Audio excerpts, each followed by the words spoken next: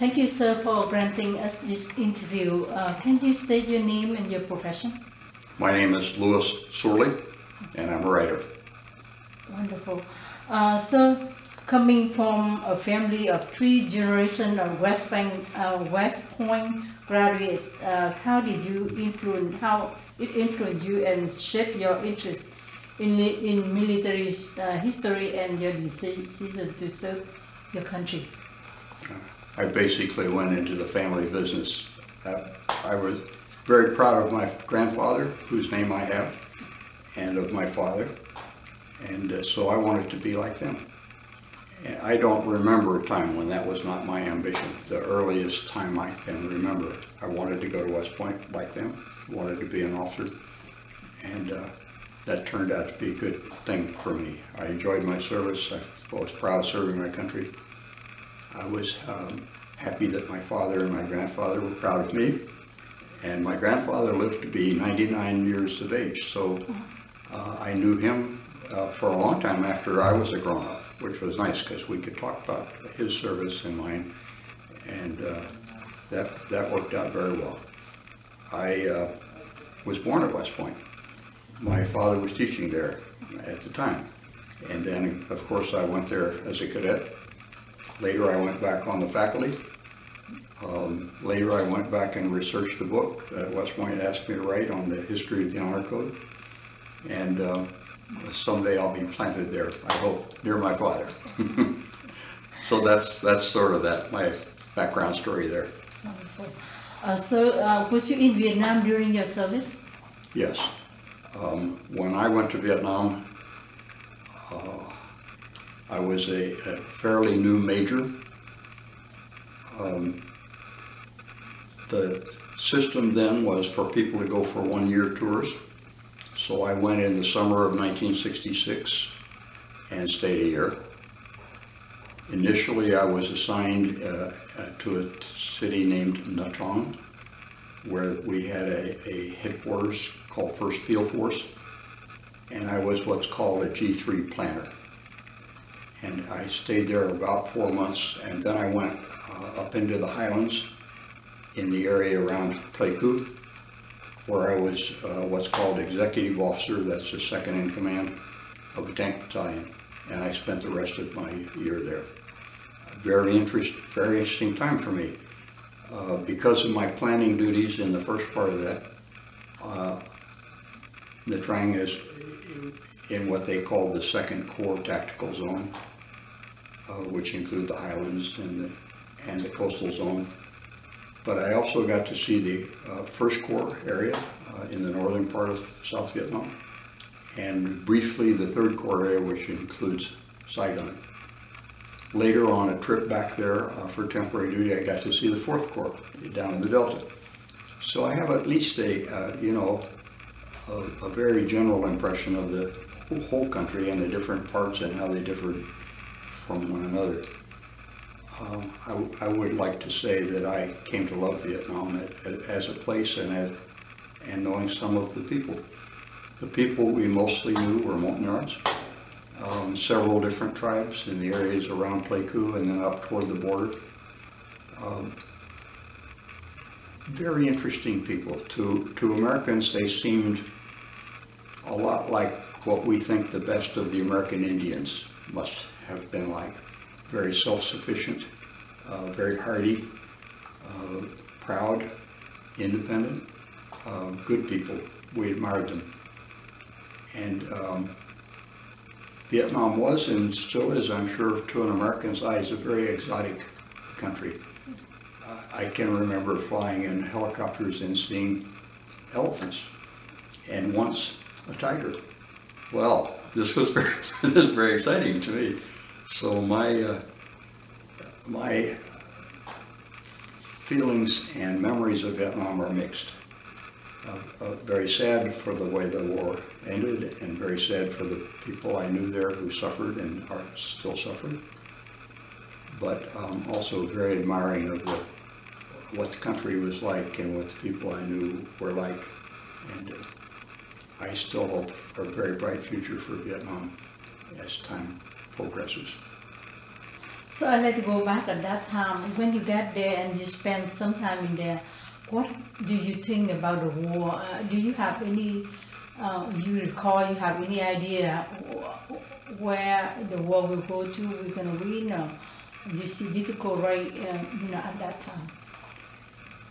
That's a good question, because in the assignments I had, I'm a major, so I'm working at middle level at best. Every day, we're fully occupied with the mission that we're trying to accomplish. And we thought we were doing a good job. And in fact, we were accomplishing the mission that we had been asked to accomplish. And so we thought, naively, hey, we're winning the war.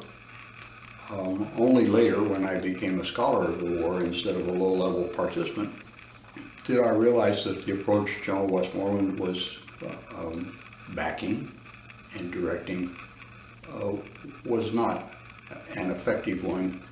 And we can talk about why, but basically it was because it was involved entirely with trying to kill as many enemy as possible and ignoring the real war, which was in the hamlets and villages of rural Vietnam, South Vietnam. So, we went home very optimistic. We thought we'd made a good contribution, and then later on we realized that had been an ineffective approach to the conduct of the war. We'll talk about this, I know, but then a year later, General Abrams takes command, has a wholly different understanding of the nature of the war and what needs to be done to prosecute it effectively. And then we have what I refer to in the book title that you know about, what I call a better war. And so we'll talk about that, I'm sure. Yes, so as Abrams realized the tactic of Westmoreland, General Westmoreland, that are not right for Vietnam. But Abrams, he had his time from 1967 until very much the war ended. So how the war turned out at the time from Abrams to his end, can you recall? Sure. Yes. That's a great story, actually. It's a very positive story. We wasted all that was achieved there by our later political decisions. But in the meantime, a lot of good had been done. It's hard to cover this very briefly, but I'll make it as concise as I can. General Westmoreland, William C. Westmoreland, and General Creighton Abrams were exact contemporaries. They were the same age. They were West Point classmates, class of 1936. Westmoreland came up through the artillery, Abrams through the armor branch. They were different in almost every respect, including the most important respects. General Abrams was a man of absolute and total integrity. You could trust him, you could believe him. General Westmoreland was self-serving and didn't mind shaping the record to make himself look good. General Westmoreland went out to Vietnam in January of 1964 as deputy to the American that was then a senior American there. We have to remember now, these Americans are only in command of American forces. They're not in command of it. So I don't want to ever sound like I think they were in charge of the whole war. The Vietnamese were in charge of the whole war. But they were very dependent on us for the wherewithal to prosecute the war. Just as the North Vietnamese were very dependent on the communists for their ability to prosecute the war. In June of 1964, General Harkins was recalled and General Westmoreland became the senior American, a position he held for 4 years, from about June of 1964 till June of 1968. Critically important time, and in my judgment, he was not up to the job. He had a very narrow view of what the war was all about. His approach to the conduct of the war was to conduct a war of attrition. What that meant was kill as many of the enemy as you can. In such a war, the measure of merit is body count. Rack up a big body count and you're winning the war. That was his view. And to achieve that, or try to achieve that, he used what were called search and destroy tactics, which did succeed in killing a lot of the enemy, no doubt about that. Unfortunately, they also had spillover that caused great harm to the South Vietnamese that we were supposed to be helping, especially in the rural areas. What General Westmoreland claimed to have achieved never happened because the North Vietnamese proved willing and able to simply replace the large numbers of casualties that he inflicted on them. And so after 4 years of this, we were no farther along than we had been at the start. We're fighting different people, but the North Vietnamese proved willing to accept horrifying casualties and still keep on with their aggression against the South. In May of 1967, Westmoreland still in command, General Abrams is sent out as his deputy. Difficult for them both. They're such different people, as I told you. There's no chemistry, no human sympathy between the two of them. General Abrams is basically cut out of major decisions about the conduct of the war. He spends that year that he winds up waiting, trying to help the South Vietnamese improve their capabilities, and does some good for them. For example, General Westmoreland had never been willing to give the South Vietnamese the modern weaponry that the American forces were equipped with, such things as the M16 rifle and so on. So during the Westmoreland years, the poor South Vietnamese are left to fight with basically cast-off World War II vintage American equipment, like the M1 rifle, which is almost as tall as the average Vietnamese and heavy to lug around.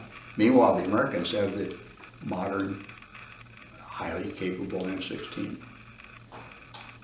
Worse yet, the enemy has modern equipment such as the great AK-47 assault rifle provided to them by the Chinese or the Soviets, so that the South Vietnamese are outgunned, and it tells.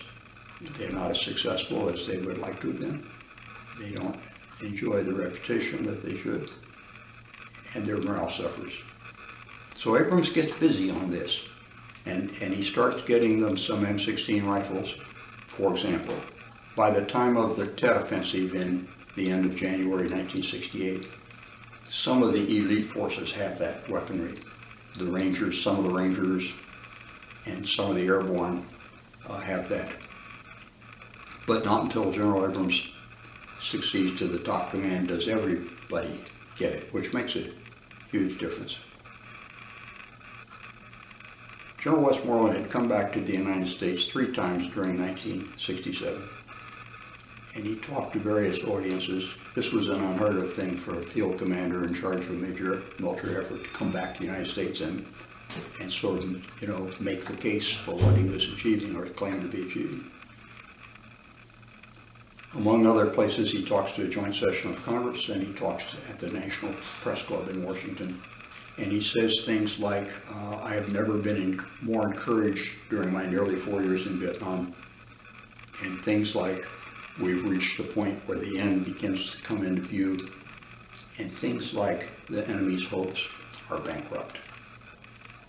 And when only a few weeks after that, the Tet Offensive bursts out all over South Vietnam, and Americans see that on their television sets, they reach one of 2 conclusions.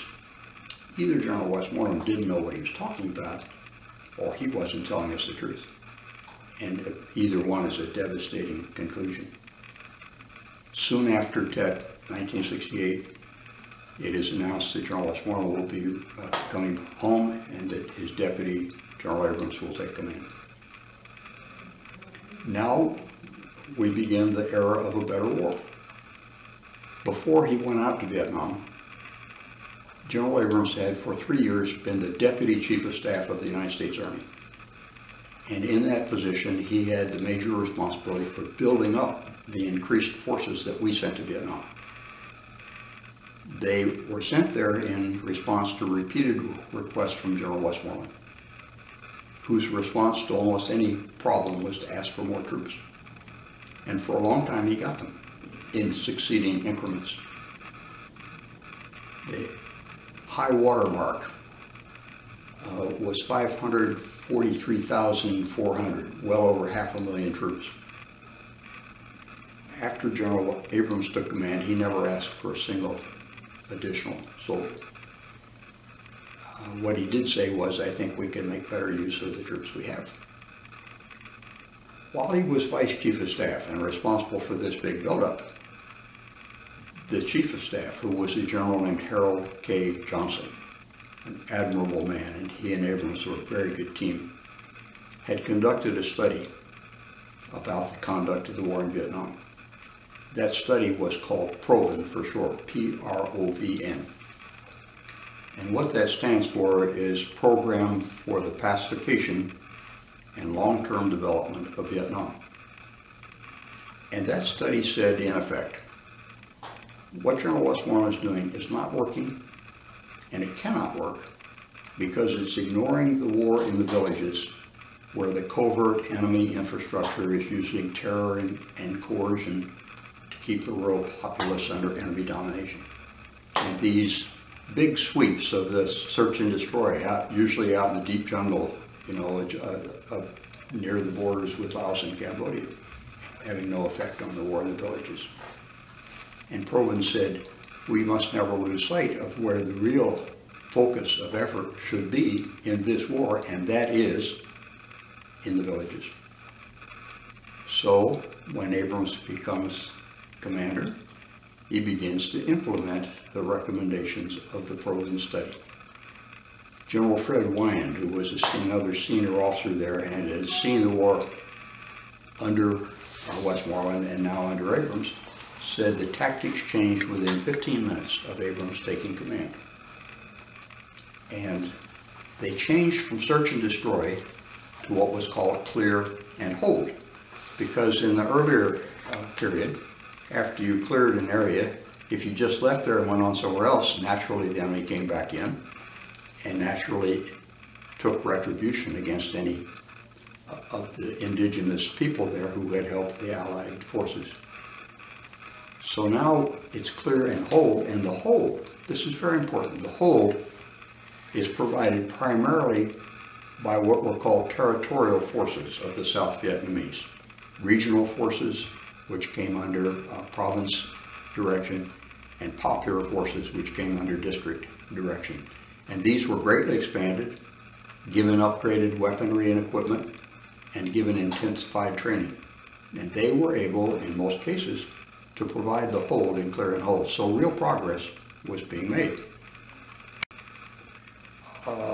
Westmoreland and two key associates. Westmoreland's idea was, as I said, to focus on the war of the big battalions with a focus on body count. Now Abrams and two key associates, Ambassador Ellsworth Bunker, who served 6 years there and head of our embassy there, which by the way during the war became the biggest American embassy anywhere in the world, and Ambassador William Colby, who under Abrams had primary responsibility for support for the pacification program. So those three men, some of the finest public servants I think we've ever had, agreed that it had to be one war. Yes, combat operations, but much change, and upgrading the South Vietnamese armed forces, and rooting out this communist infrastructure so that we could pacify the hamlets and villages. And they set about doing that with considerable effect, even though during these later years, we're now talking, let's say, late spring, early summer of 1968 until 72, which when General Abrams went home. The American forces are being progressively reduced, just as in the early period they were progressively increased over and over again. What this means is, during the latter years, more and more it's the South Vietnamese who are taking on more and more responsibility for the conduct of the war, and who are increasing in size, up to, at the peak, 1.1 billion people under arms, and who, by the way, are doing quite well. They're doing quite well. And it's so much so that the counter-guerrilla war, if you want to call it that way, the counterinsurgency war, was clearly won well before 1972. And I know I'm going on quite long here, but if I can just continue this answer a little bit more, we then get up to what's called the Easter Offensive in the spring of 1972. Clearly the communists realize that they have been defeated in the counterinsurgency war, and so they decide to switch to a large-scale conventional attack on the South, which has three prongs, one across the demilitarized zone, one through the Central Highlands, and one just from the west of Saigon, launched more or less simultaneously, with the equivalent of 20 divisions. When the Americans invaded Normandy in World War II, there were 5 divisions in that invasion. This is 20 divisions, 14 divisions plus the equivalent in separate regiments and others of 6 more, to make 20. By then, almost all the American ground forces had gone home. All General Abrams has to help the South Vietnamese is air power and naval gunfire. And he uses that brilliantly. Initially, there are significant reverses, especially in the north across the DMZ. They send a new commander to the I Corps region, General Truman, thought by Abrams to be South Vietnam's finest soldier. He stiffens the defenses, and then he throws the enemy back. And such losses are inflicted on the invading North Vietnamese that it's 3 years before they can mount another comparable offensive. And by then, lots of things that we'll talk about had changed. After this great victory for the South Vietnamese, the anti-war elements said, well, they couldn't have done that without American air power. And General Abrams said, there's no doubt that American air power was extraordinarily important, but if the South Vietnamese had not stood and fought valiantly, 10 times the air wouldn't have stopped the enemy attack. He would not listen to anything that was critical of the South Vietnamese, who he thought had fought valiantly, and indeed they had. So that's the big difference between the earlier period and the later period. Difference in understanding the nature of the war, difference in deciding how to prosecute that war, and difference between the big buildup of American forces in the earlier years, the Westmoreland years, and the progressive withdrawal of those forces in the latter years. And those latter years, which I have referred to, as you know, as a better war, are quite inspiring to me in terms of the Americans, yes, but especially the South Vietnamese, because, as I said, more and more it becomes their responsibility to conduct the war, and they do so very well.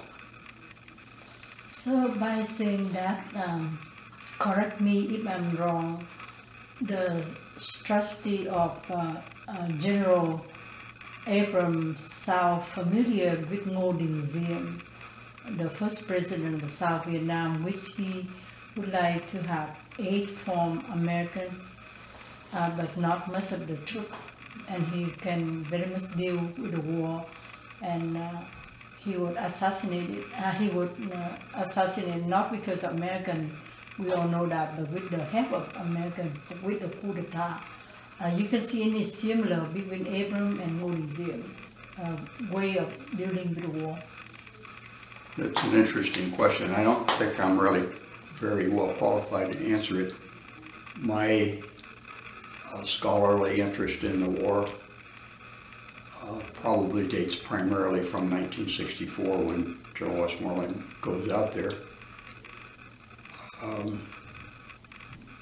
My friend Mark Moyer has recently published a very long, detailed, and scholarly book in which he talks at great length about President Diem and the events that led to his being overthrown and then assassinated. And I think that's a very good resource, but I can't myself validate all those things. Here's what I do think about the American collusion in the overthrow of President Diem. There's an old saying that the first rule of wing walking, you know what wing walkers are? They're acrobatic people in the old days when they had open cockpit biplanes and these guys would walk across the wing for air shows. Daredevils. And so the first rule of wing walking is don't turn loose of what you got hold of until you have hold of something else. And then you could go like this, right? Well, don't get rid of President Diem unless you're assured that you have something better to replace him with. And of course, as we all know, there was not only nothing better to replace him with, but a bunch of clowns who had no idea how to govern, much less how to prosecute the war. And so we went through, one tabulation I've seen says 9 different governments in the course of the next 2 or 3 years. Finally, we get some stability with President Hu and Vice President Key, and you know, President Hu stays almost until the end. So I would say that was a huge mistake on the part of the Americans. If they felt it was necessary to replace President Diem, then the prudent thing to do would have been to find some able successor or successors and help that person become better prepared and equipped to take over and have not just a program of dispossessing the person in charge, but what are you going to do now you're in charge? So the war effort went downhill badly in the year or two after President Diem was deposed, and that led to the very desperate situation which led to the introduction of large numbers of American ground forces. So who knows what the outcome might have been had they either stayed with President Diem and assisted him more, or if they felt he needed to be replaced, find some capable person to do that and help that person be ready to do it. But you know, those are imponderables. We'll never know what might have been. My very good friend, now deceased, Stephen Ambrose, an historian, said something on the Military Channel once that I thought was very good. He said, "Nothing in life is inevitable. That is my strongest conclusion as an historian. People make choices, and choices have consequences." And there's a great example of it. I don't know much more about the Diem years. I'm sorry. So I think that's the most sophisticated in. They're talking about, you know, the battle back.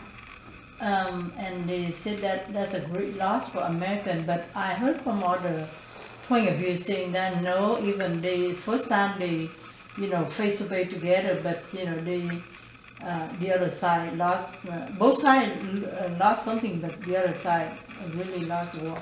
That battle, what is your opinion?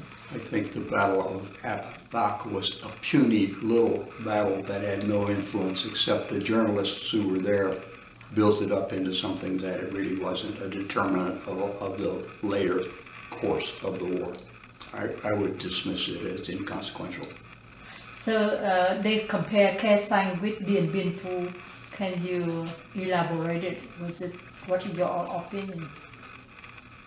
That's an interesting question. Dien Bien Phu and Khe Sanh.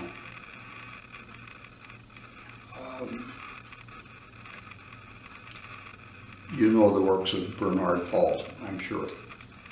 And you know probably his book Hell in a Very Small Place about Dien Bien Phu, which is well done in my judgment. seems clear to me that the French did not lose their war to reimpose their domination over South Vietnam at Dien Bien Phu.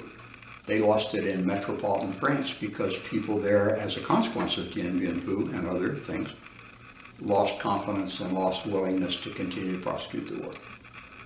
So this is a very interesting thing when we get to Khe Sanh. Khe Sanh, as you know, is up in the far northwest corner of Vietnam near the border with Laos. Very remote. And General Westmoreland was focused on Khe Sanh. And even after the Tet Offensive broke out all over South Vietnam, he continued to believe that that was a diversion because the real battle was going to be at Khe Sanh. And as a consequence, he had moved a lot of forces up into the I Corps area, the area of northern provinces of South Vietnam, and stripped them from other places where they could have come in very handy had they not been redeployed like that. And it was quite some time before General Westmoreland could be persuaded that, wait a minute, Khe Sanh's only a diversion. That's the diversion, and the real war is, where we see it taking place all across the country. Later he said, I think this was in an interview, he was asked, what decision are you proudest of during your command in Vietnam? And his response was the decision to hold Khe Sanh, which I find laughable and very revealing of his shallow understanding of the nature of the war. During the Tet Offensive, our president then, as you know, was Lyndon Johnson. And he was very, very worried about Khe Sanh and the potential loss of it. So much so that in the Situation Room in the White House, he had a little terrain model of Khe Sanh, and he would go and look at it every day. I have seen that model. It's now in the Lyndon Johnson Library in Austin. You can go and look at it if you wish. And that just shows how concerned he was about it. Khe Sanh was of no importance, except that we chose to put a bunch of embattled Marines there who lived like rats in a cellar for several months. After the Tet Offensive is over, and it's been announced that General Westmoreland will be going home and General Abrams will succeed him, General Westmoreland does go home for some purpose, for temporarily, before he gets over command. And while he's gone, his deputy, General Abrams, begins to make plans for withdrawing from Khe Sanh. Westmoreland comes back and he's horrified by this, and he cancels all those plans because he doesn't want on his watch Khe Sanh to be abandoned. As soon as General Westmoreland leaves for good, and General Abrams is in command, his chief of staff at MACV, a general named Dutch Kerwin, is called on the intercom, and it's General Abrams. And the first thing he says is, Dutch, what about Khe Sanh? They get out, and that's the end of that, because it was of no significance other than if the enemy had overrun it, that would have been a serious loss, more in terms of international reputation and propaganda, probably, than in terms of the military forces that were there. If Khe Sanh had been overrun by the enemy,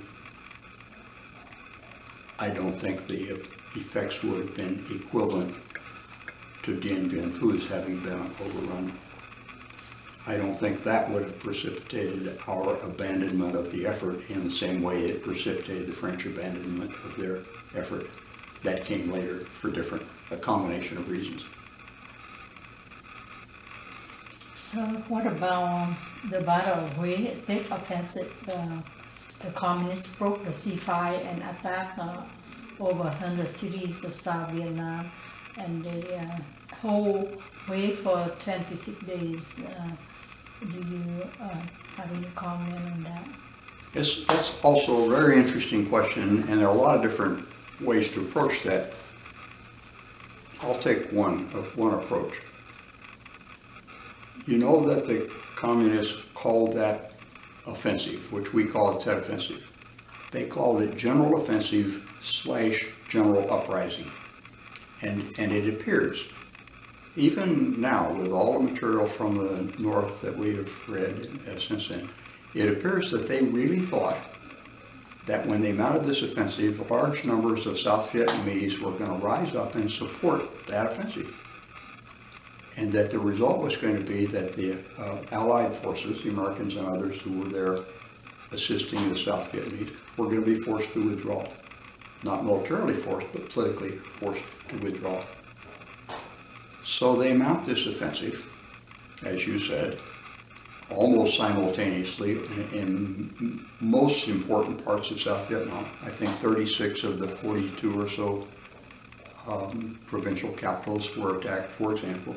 Large numbers of district towns and most major military installations too. And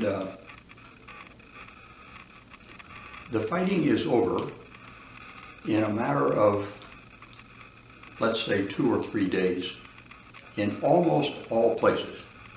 Only in Saigon, where it lasted for about a week, and in Hue, which you observed, where it lasted for about a month, did the offensive continue. And the communists took very heavy losses, but no general uprising. And they seem to have had no, what would we say, no follow-on plans to come in behind the general offensive that we know about. No major reinforcements to come in any place.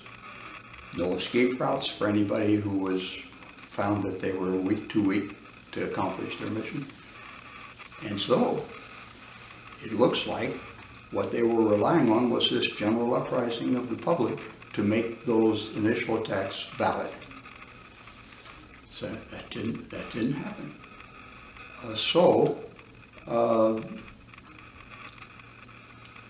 Very serious fighting in Saigon, and General Abrams is very unhappy with the use of heavy firepower in and around the populace there. And when he becomes commander a few months later, a few weeks later really, one of the first orders he issues is there'll be no use of heavy firepower in populated areas without my personal approval. No more heavy artillery, no more air power, unless I say so, where the people are. And the fighting in Hue is very desperate. But when they finally retake the citadel, the 1st ARVN Infantry Division, commanded by Major General Trung, takes it, and they put the South Vietnamese flag up there. And General Trung told me later, the first message I got was from General Abrams, congratulating me, which told me that he was following our efforts very closely. And he was very proud. He was very proud of that.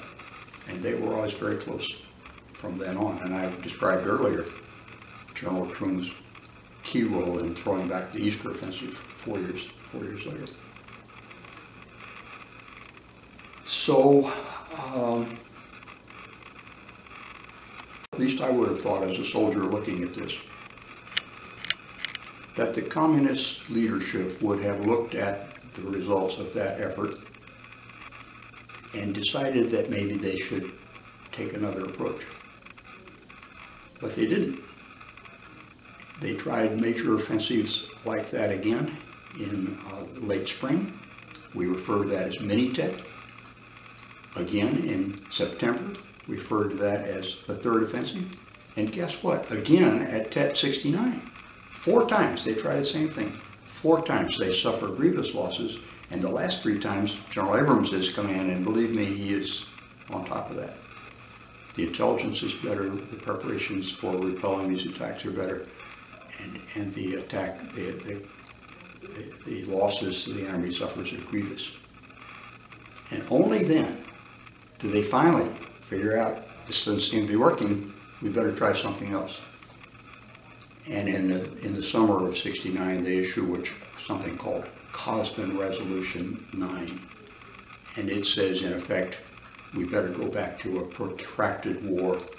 And they broke down some of the large units into smaller units, and they backfilled some of the local Viet Cong forces that had been decimated with North Vietnamese soldiers, and so on.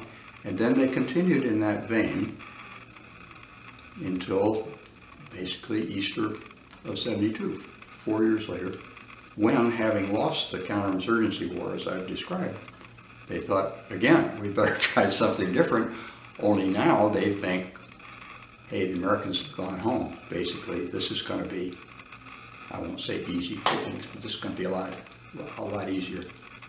And once again, I mean, this is hard to believe, but the literature, including what we've gotten from archives in the North, seem to tell us this. Once again, they expect a general uprising of the populace in support of them.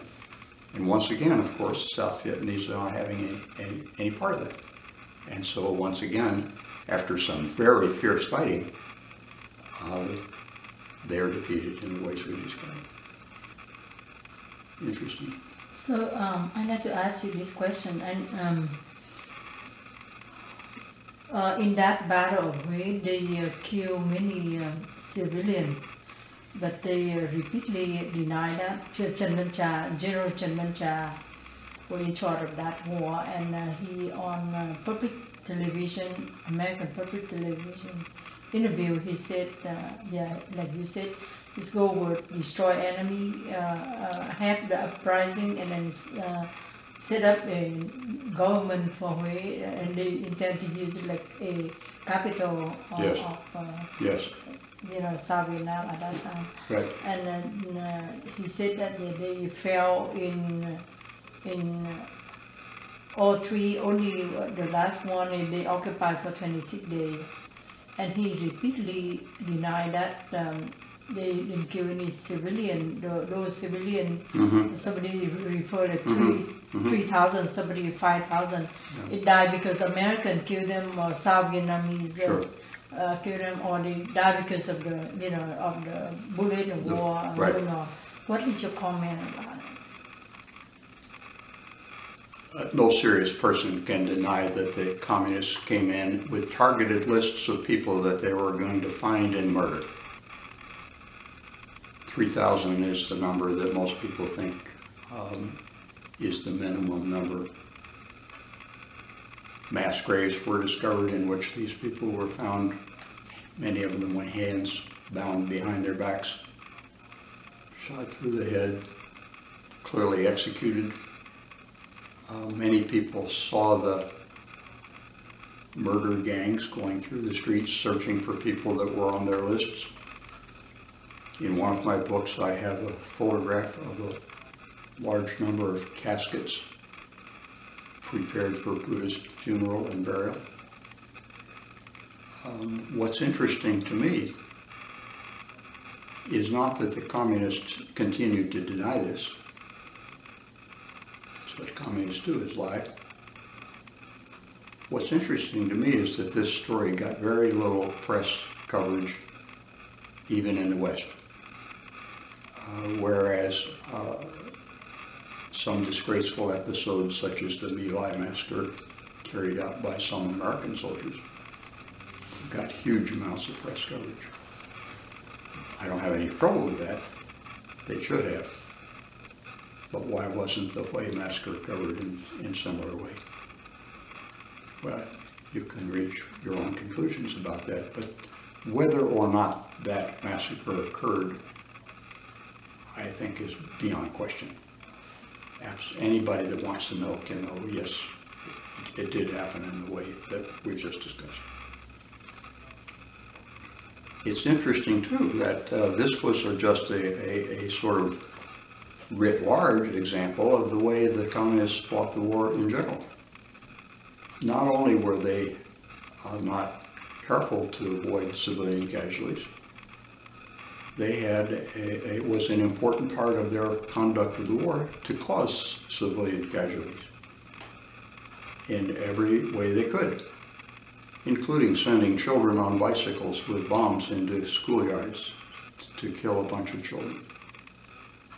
General Abrams talked about this once in one of his staff meetings, and he just shook his head and said, "It's very difficult for me to understand how anyone could think that that advanced the cause of either side in a war such as this." And yet the communists did that over and over again. The disparity then in civilian casualties between North and South during the long years of this war is enormous. First of all, there was no ground fighting in the North. And the bombing that we conducted there was carefully planned to minimize civilian casualties. And even the North Vietnamese concede that.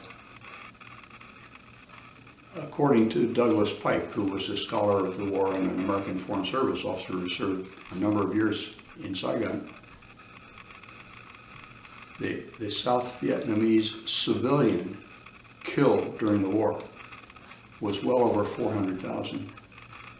This is in a population of maybe 16 million, 18 million. 400,000, 465,000.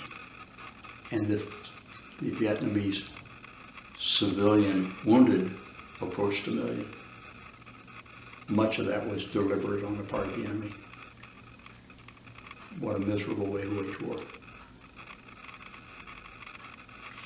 So, you wrote several books, one book in particular earlier, and your point of view is very much different than most of the books that are on the market. I read about 60-some books so far about Vietnam, and you only have 14,000 left to go. I know. They say that that's a war that most documented, you know, compared with any war in the history, American history.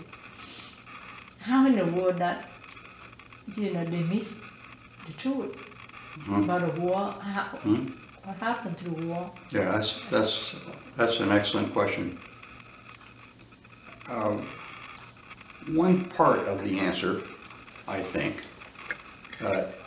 has to be that some of the best-known books about the war that came out fairly early on basically end at Tet 68.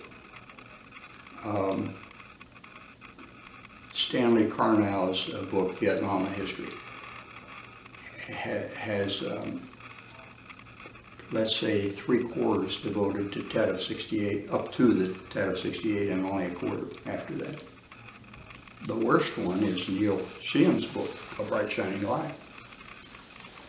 It's supposed to be a story about John Paul Vann, which he uses as his motive to talk about the war as he sees it.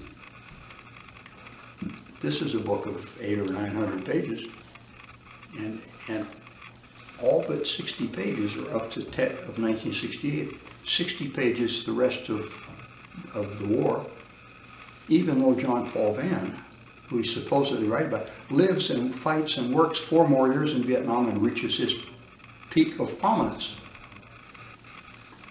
All that's dismissed in 60 pages. Why is that?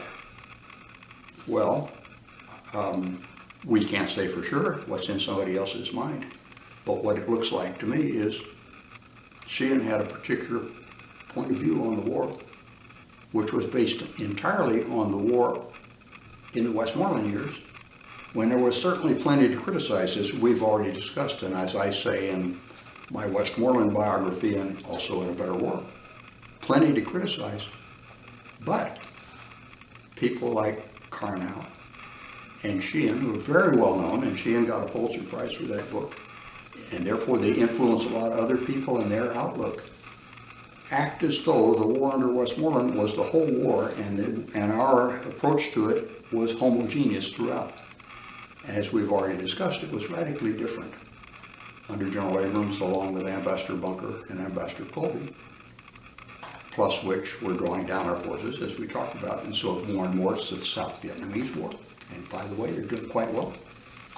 And that's a story, I guess, that's not congenial to people who early on established themselves in the anti-war camp and took it as their mission to criticize everything about the war and those who were fighting it, especially the South Vietnamese.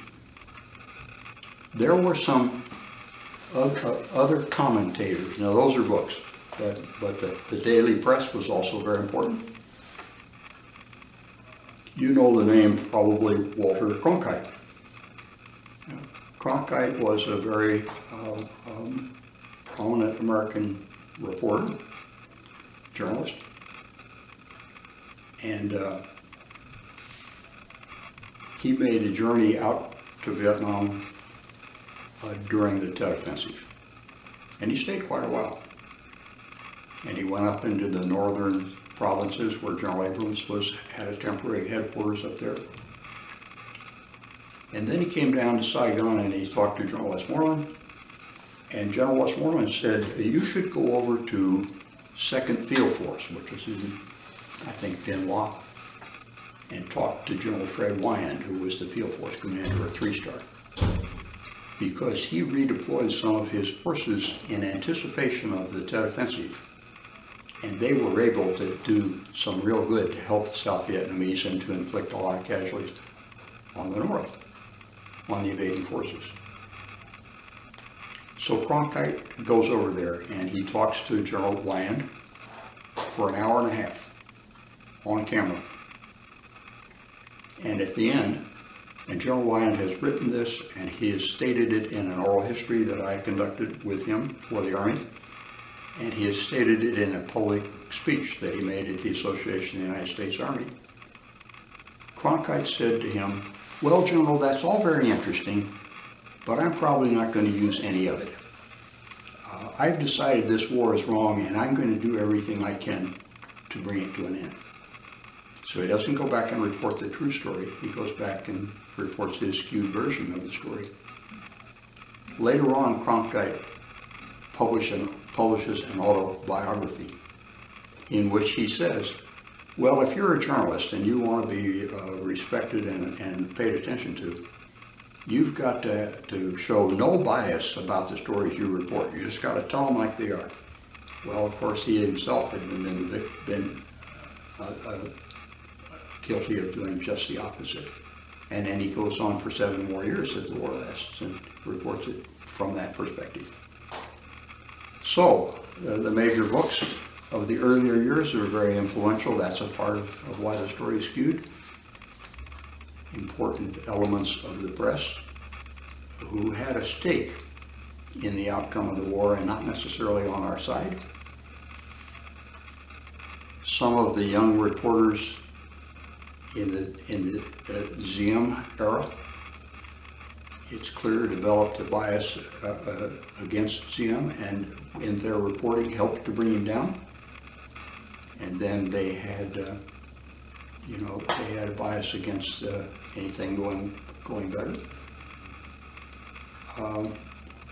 And the long period of time when things were not going well under General Westmoreland meant that the patience of the American public and important politicians and the media basically was used up. I say in my biography of General Westmoreland that he basically squandered 4 years of support for the war from the American people and from the Congress and from even parts of the media. So all that went to the outcome you described. So any other element, because I read other books, just like Find the Leg of Francis Fraser, she wrote about Ho Chi Minh, about Vietnam, like the fairy tale. I don't know where she got it from, but it's really, not true. Vietnamese, we just laugh when we read all that. I understand that. I don't know where Francis Fitzgerald got the fairy tales either, or where people like Jane Fonda got their outlook.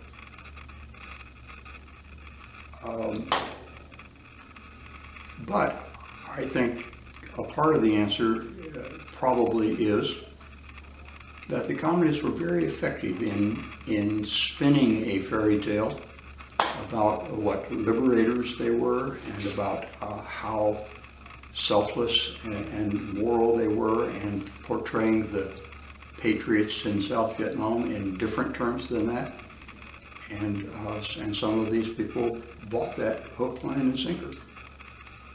And then once you've done that, if you're a public figure, it's really difficult to say later, oh my, I was wrong, or I was duped, because your whole reputation then goes down the drain.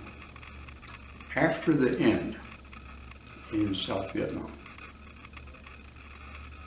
and all the terrible things that happened as a result, all the people who were incarcerated and some who were executed and others who fled, very few in the anti-war movement, especially in the United States, said, oh dear, this is not what we had hoped for at all. We were wrong. Very few. One or two only that I know about. So they continue to try to make the same flawed case that led to the problems in the first place. But what their motivations were for that, it's almost impossible for me to imagine. So you mentioned about anti-war, anti-Vietnam War. Can you elaborate in it, how it formed, how the war it empowered to that? They can even, make the government cannot keep a national promise to an ally like Vietnam. Another difficult question. Part of the story probably is that there were a number of people, mostly younger people, but not all. Some were religious figures, some were political figures, who opposed the war, or more narrowly opposed their own involvement in the war. And so, if you didn't want to go to war, didn't want to be drafted, there were certain avenues that you could take to avoid being drafted. One was to stay in graduate school. One was to be a professor. There's a fairly large number of people who adopted that approach. First stayed in a school, talking about college level school, graduate school, and then became professors to avoid the draft. And naturally they then taught others an anti-war perspective on what was happening, and so you had that element, and you had the element in the media that we've already talked about, who had a vested interest in an anti-war approach. And those elements had a lot of control over the public dialogue, both on campuses and in the media, in the press, and in books, and so on. But I would like to say this too. You have heard about the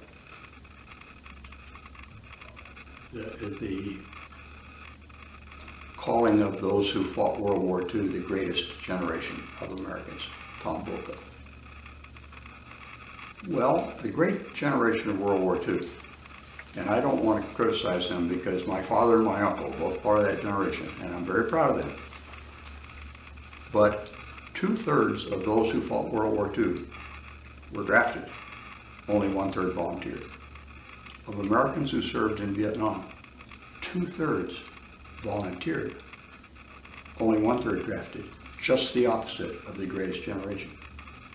So the portrayal of the American Army in Vietnam is largely composed of unwilling drafted soldiers is not true. But most Americans even don't know that. So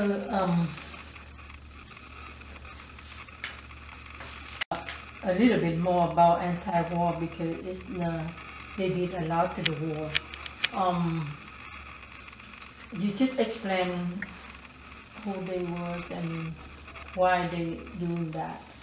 But can you tell about the influence and the effect of the war, of them to the war at that time? How it formed opinion and how it make the government cannot do anything for the war. I believe that other president like Nixon, he wanted to keep the promise, but he couldn't.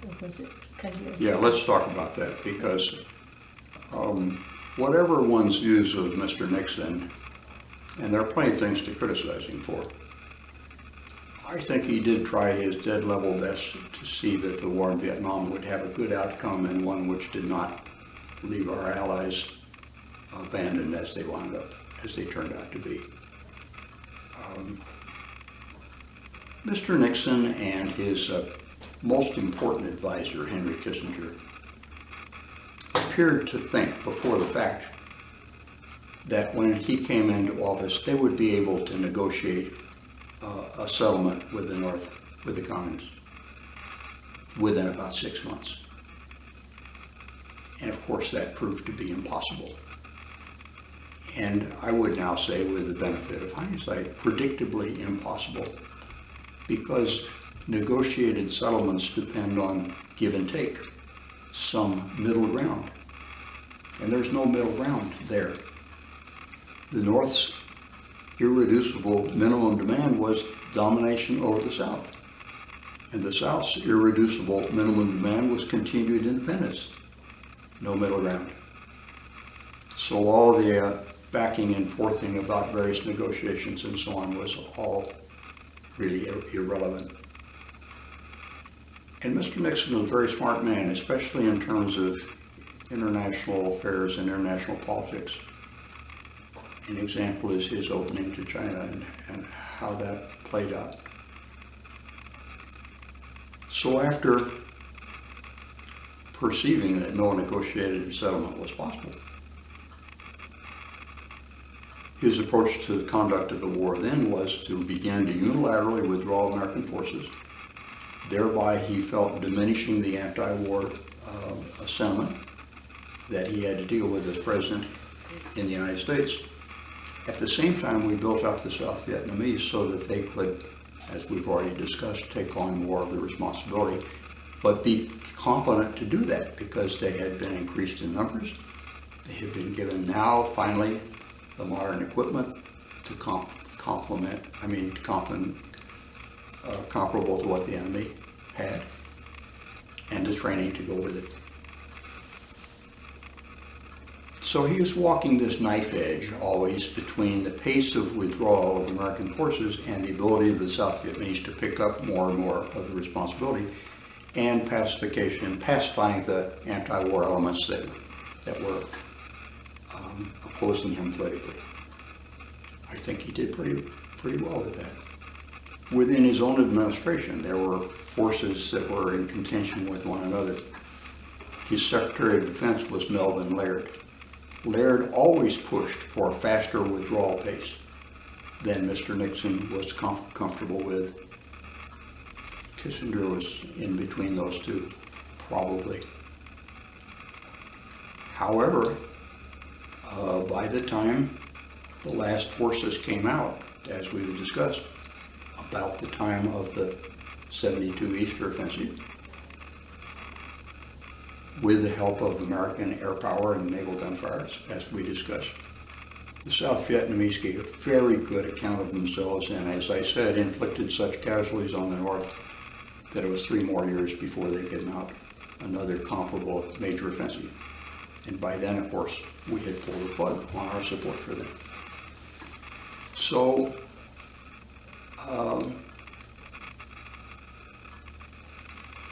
Mr. Nixon's battlefield decisions, I think, were appropriate and effective.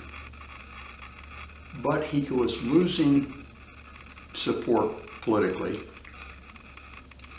in the United States, and primarily in the Congress. And there were elements of the Congress, mostly in the Democratic Party, but some serious defections from the president's own Republican Party too, who more and more opposed the war, or at least opposed continuing American involvement in the war. And they were able to pass a statute that said that as of, I believe the date was 15 August 1973, no funds could be used for American armed forces to any longer take part in combat operations anywhere in Southeast Asia. So now the South Vietnamese are entirely on their own, except for the commitments the President has made to them to get them to agree with the Paris Accords that in January '73 theoretically were to bring an end to the fighting. Mr. Nixon promised President Chu that if their fighting erupted again after the Paris Accords, he would reintroduce American combat elements to punish the North Vietnamese for those violations. I think we're talking primarily about B-52 bombers here, not ground forces. That was promise one. Promise two, if renewed fighting occurred, the United States would replace for the South Vietnamese forces any losses of major combat systems. Those are things like tanks, artillery pieces, aircraft. And guess what? As was provided for in the Paris Accords. So even the Paris Accords contemplate the possible resumption of combat. That's the second. Third thing promised, third of three, by President Nixon to President Chu, was that the United States would continue robust financial support to South Vietnam for the foreseeable future. And when it came to the crunch, we defaulted on all three of those commitments. Now, in his memoirs, President Nixon says that the thing that undermined his ability to keep those promises was the Watergate scandal and his being driven from office by that. And Dr. Kissinger says the same thing in his memoirs. But the fact is, if you look at the legislative record, going back to that provision that said in August of '73, no more American ground forces, no more American forces. The Congress had given up on the war well before Watergate, and without them, the South Vietnamese could not sustain themselves because, as we said earlier, neither North Vietnam nor South Vietnam had the ability to sustain their military efforts independently. They had to be sustained by patron forces. The North Vietnamese, rather adeptly, in my view, played off the Russians against the Chinese and got considerable help from both. And as of the time of the final offensive, that was greatly increased support compared to what they had been giving. Meanwhile, we had cut off virtually all support for the South Vietnamese. So basically, that's that. My friend Tom Polgar, who was the last CIA station chief in Saigon, sent a message near the end, maybe his final message, in which he said, final outcome no longer in doubt, because the South Vietnamese cannot sustain themselves without our support so long as the communists continue to get robust support from their backers and sponsors. End of story. I remember David, he in charge of supply equipment, itinerary to Vietnam. He wrote in an article called 12 Reasons for South Vietnam. Is this a Marine general? Yes, Marine. Great soldier. Yes. Great soldier. Yes. He said that there were 12 vessels. I've read that. Yeah. Can you make comment on that? Yes, that threat to South Vietnam. I mean that. General Raymond Davis, nicknamed Razor Davis, came out to Vietnam to command one of the Marine divisions, while Abrams is still the deputy. And Abrams, like Westmoreland, is not all that happy with the way the senior Marine leadership is handling things up in the northern part of the country. But he and Ray Davis really hit it off. And among other things, they agree that it's a dumb idea to have all these Marines hunkered down at Quezon where the enemy can pound them day and night. And it's a better idea to get them out of there and put them into mobile forces and have them move around and be much more effective in that respect. General Davis later became a four-star. Many people thought he should have become the commandant of the Marine Corps.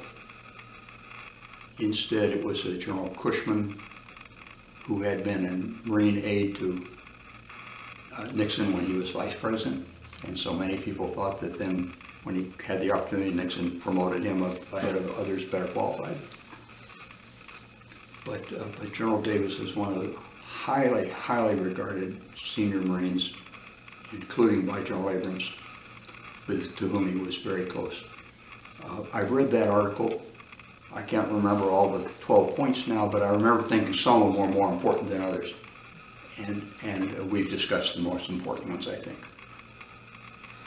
I don't think we have much time, so I go into this short question, but probably you need to give me a very precise answer. So in your opinion, look like we win all the battles, but we lost the war. What happened? Well, I think we've basically discussed what happened.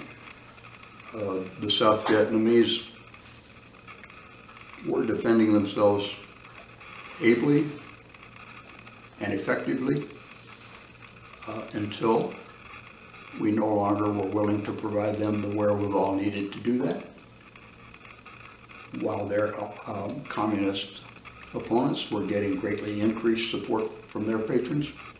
And as Tom Polgar said, that's the end of that. Okay, so and then what in your opinion, what need to have in order to have other outcome, better outcome? I think I need a short answer. To have a better outcome, we would have needed to develop and maintain the political support in the United States to enable us to continue to support the South Vietnamese. And we were continuing to support our allies in Europe and in Korea many years after those conflicts had ceased to be armed, active armed conflicts. And I see no difference here. The big failure was the failure of our political leadership to develop and sustain the political support they needed to follow that course of action.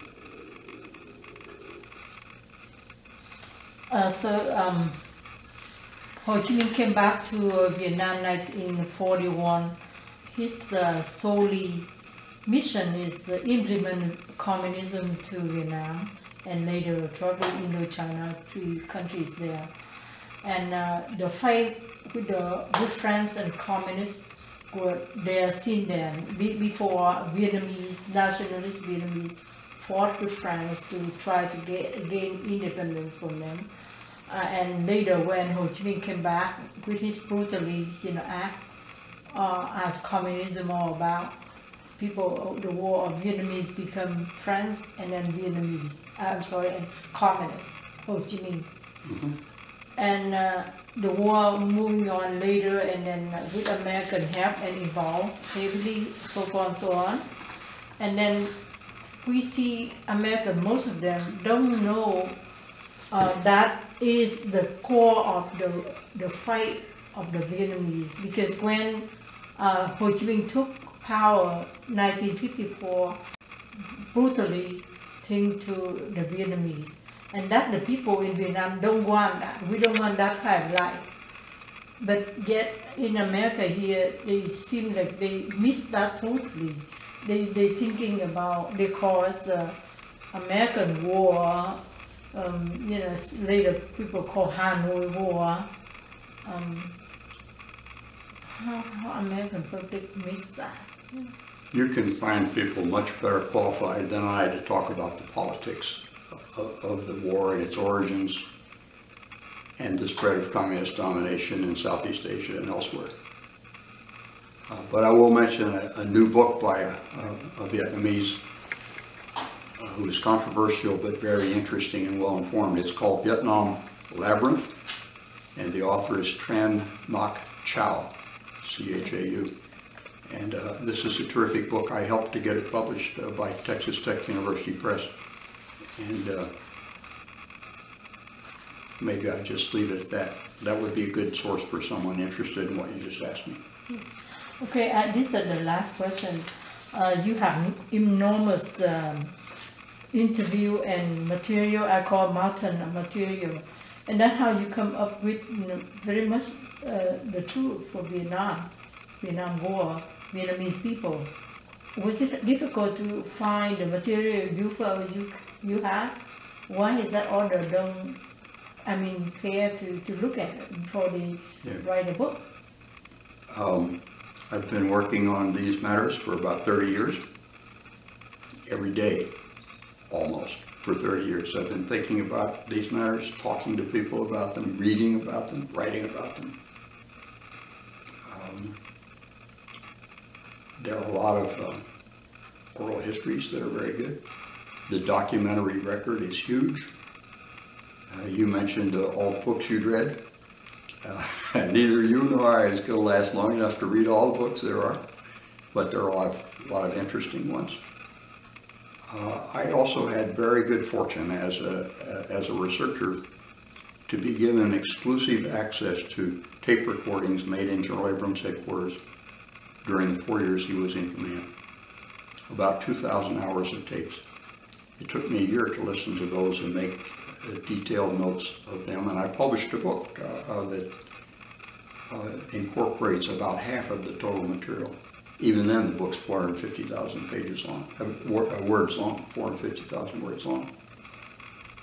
So that was absolutely authentic material that no one else had. So it's very useful to me.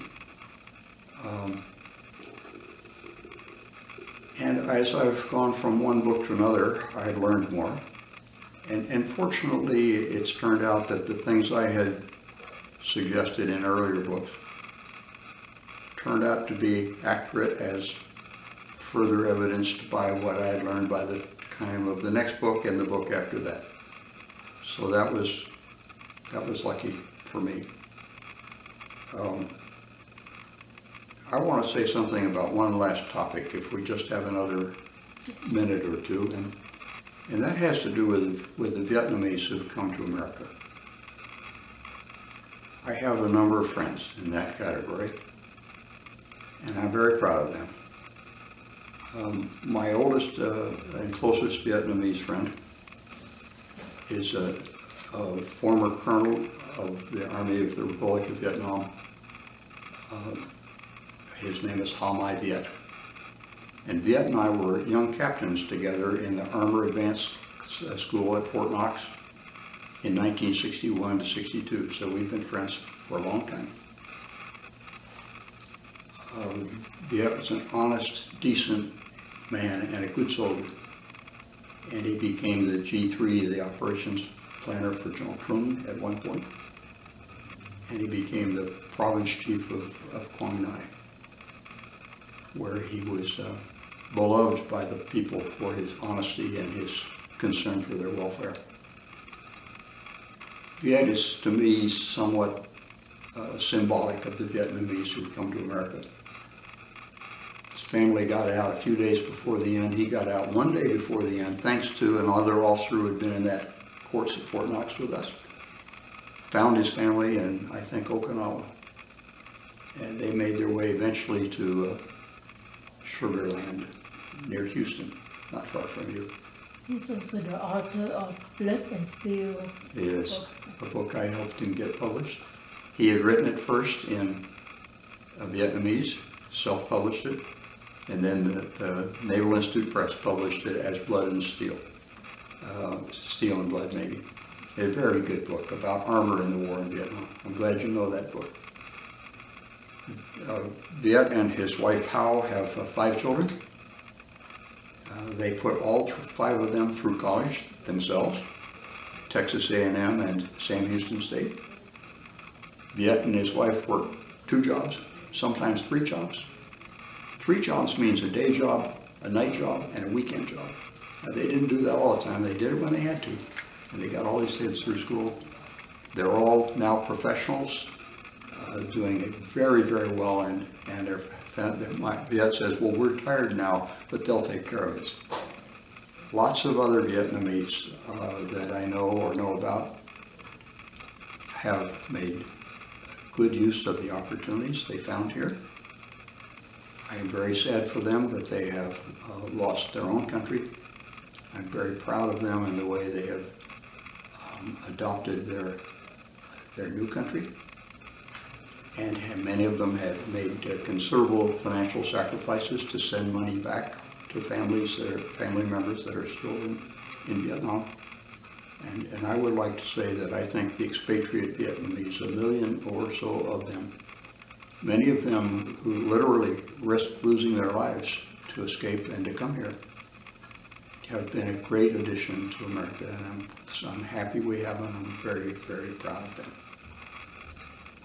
Thanks. Thank you so much, sir. Good.